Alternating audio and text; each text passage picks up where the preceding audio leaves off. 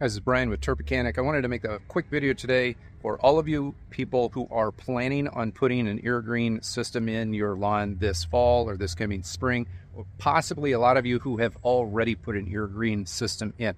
I put an Irrigreen system in my yard a year ago. I made a handful of videos about it. I wanted to be realistic about what your expectations should be. But over the past 7 days, I actually installed a new valve onto my water supply going into my Irrigreen system.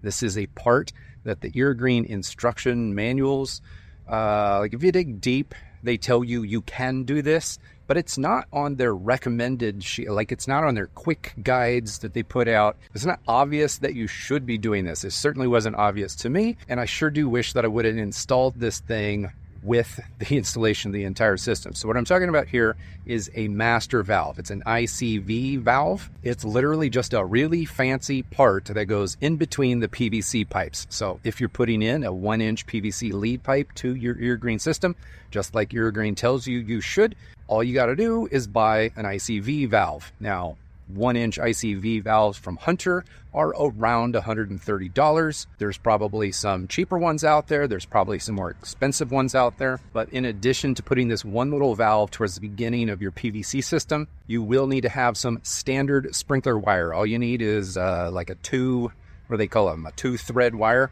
one for ground and one for a control. I'm not sure the terminology that you're supposed to use for that. Like 2-threaded wire, that's all you need. Regular standard sprinkler wire. Very, very cheap. You can buy it at probably like the dollar store. Maybe not the dollar store, but you know, your local hardware store. Let me show you. I guess I also spent about $20 on an extra little in-ground box to set this in. Let me show you. All right, so this is what I put in last year. So as we open this up, I've got this pipe right here goes to my Irrigreen system. Now I can manually turn this on and off. I installed that myself, thinking that that was a really cool idea. So if I ever wanted to turn the Irrigreen system off for good, manually, I could do that. What I should have done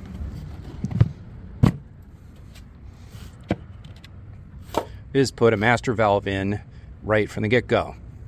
Now I did decide to keep the manual, so I can manually turn the water supply off, on and off, and then on top of that I got this master valve set up so that when the Irrigreen control box tells my Irrigreen sprinkler to turn on, it tells the sprinkler to turn on, but it also tells this valve to open. So this valve opens and the water flows through, and then the sprinkler head pops up and runs.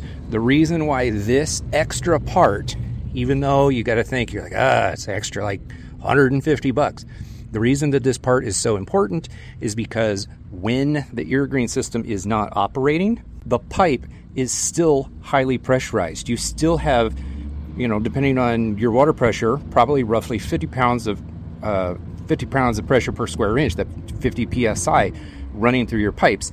And every single joint anywhere in your lawn, including the actual Irrigreen sprinkler heads, like the head itself, it's got a little valve in there. If anything fails, if any joint starts cracking or separating, if there's any problem whatsoever, it's constantly under pressure, and eventually a leak is going to turn into a very, very large leak. Now that actually happened to me here in this front yard and in my side yard and the third zone, which I have in the back of my house. Literally all 3 zones, one of the joints on my PVC pipe leaked. So I had to dig every single one back up, repair the leaks, put everything back, get all my lawn looking its best again. But had I installed this right from the get-go, every pipe, everything along the way never would have been pressurized, and none of those leaks ever would have happened. This right here is how you make Irrigreen safer to put into your lawn. Now, I put in Hunter. I don't have any relationship with Hunter, but you can see right here, it says Hunter ICV. There are cheaper master valves all the way down to like $20 or so. This one is the stronger, more able-bodied unit that can go up to, I don't know, hundreds of gallons per minute. Certainly don't need to do that through a pipe of this size with my water pressure, but I did figure if I was going to install it, I might as well install the good one. Now, as you're trenching this in, wherever you're putting that master valve, you got to run conventional sprinkler wire from the master valve to your Irrigreen control box. And in the Irrigreen control box is a very obvious spot to plug it in. I'll show you where I plugged it into mine. So that's where I put my master valve. Sprinkler wire comes right in, right up here to my box. So this is the plug. This plug, like to give power, electricity to the unit, comes up, and then this wire comes up. It plugs into the IG digital control for 1 through 8. If you have one of the gigantic boxes, there will be a second one for 9 through 16, I believe. And then we've got our common wire spot. Now notice this is my new sprinkler wire going to the ICV valve, or the master valve. This protects all of the joints in the system when it's not being used, when I'm not actually sprinkling the lawn. And all you got to do is just plug in into the master line, plug your white into the common. Make sure that it's set up the exact same way over here.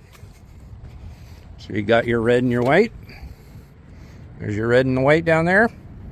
Then you go into your Irrigreen app and you just activate the master valve setting in your Irrigreen app. So in that app, all you got to do is you got to activate the little setting where you just activate the master valve. So whenever the control box up there attempts to start sprinkler zone 1 or 2 or whatever it is, it also turns open, flips open the master valve, the ICV valve. Going forward on this channel and over on the Turf Mechanic website, I am never personally going to recommend anyone install an Irrigreen system without that valve. You don't need it, it's optional, but I will never recommend anyone install this system if they're not going to put that valve in. It's ultra simple to do, especially during the initial installation process. I do wish that Irrigreen just gave you that valve, but they don't. So you gotta plan ahead. You gotta do it yourself.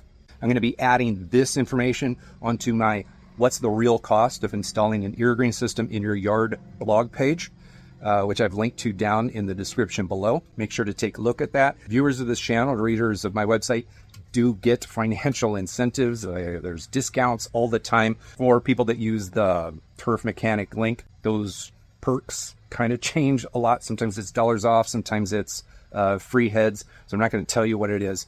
But if you're looking to buy something, then that's a pretty good place to start. But like I said, this video is for those of you who already have a system who are buying or installing a system in the very near future anyway. I'll link to one of the Hunter ICV valves, the one that I put in right there. But like I said, pretty much any of them will probably do just fine. Boring video for you today, but I think it's pretty important. So thank you for watching all the way to the end.